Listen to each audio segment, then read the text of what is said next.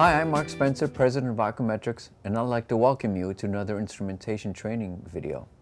Of all the instruments that are available to the water and wastewater market, there is one that has earned the dual titles of most misunderstood and most underutilized. That instrument is the ORP analyzer.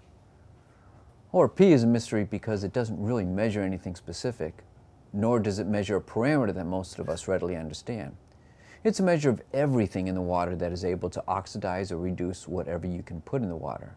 Though you may not know what the terms oxidize and reduce mean, you need to know that oxidation reduction reactions underlie most of the chemistry that goes on in the water and wastewater treatment.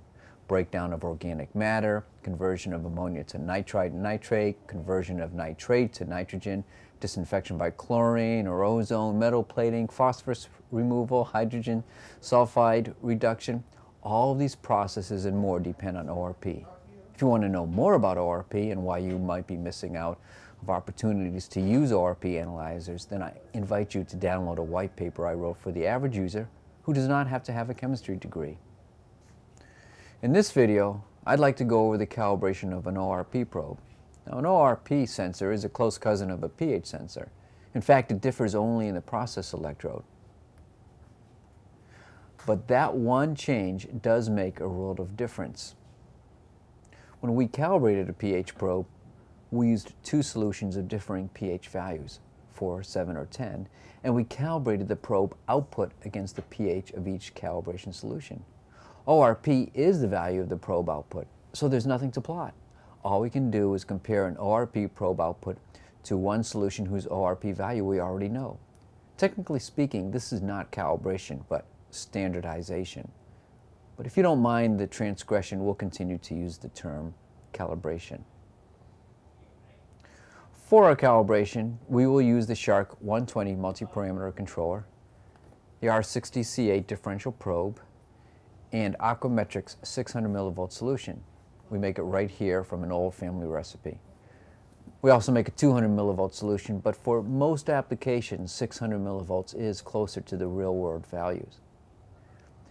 If you're familiar with the Shark, then you already know that you can calibrate using the front menu, but it's even easier and quicker to use the hidden menu that you access by flipping down at the front. Let's get started. To get to the calibration menu, I press down once, and calibration is the first entry. I press the left-right key to select it. And then the very first line item is Manual Cal, ORP. That's exactly what we want to choose, so I hit the left-right arrow. And the display says, if buffer is ready, press down. While the buffer is not ready, let me put my probe into it.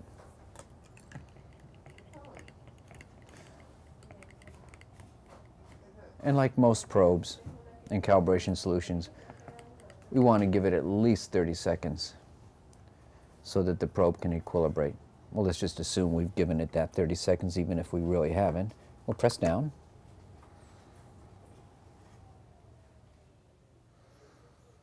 And it says running manual cal.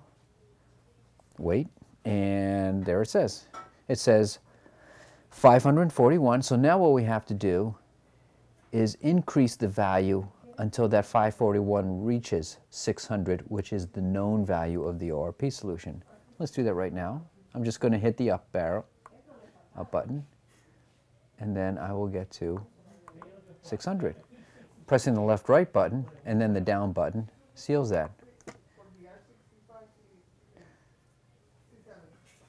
Now it says, do we want to store that value?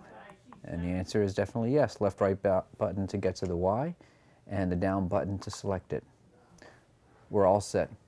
It's that easy. Unlike calibrating a pH probe, there is no efficiency rating, so you really are done. One thing to keep in mind is that ORP readings are influenced by temperature, just like pH. However, unlike pH, ORP readings are never compensated for temperature. They are what they are. Since temperature does affect their values, it's a good idea to note the temperature of your process. Just as with pH calibration, you also have the option of calibrating the temperature sensor. That's it. You are now set to enter the wonderful world of ORP. In the next video, I'll show you how to troubleshoot problems you may encounter when making ORP measurements. Thanks.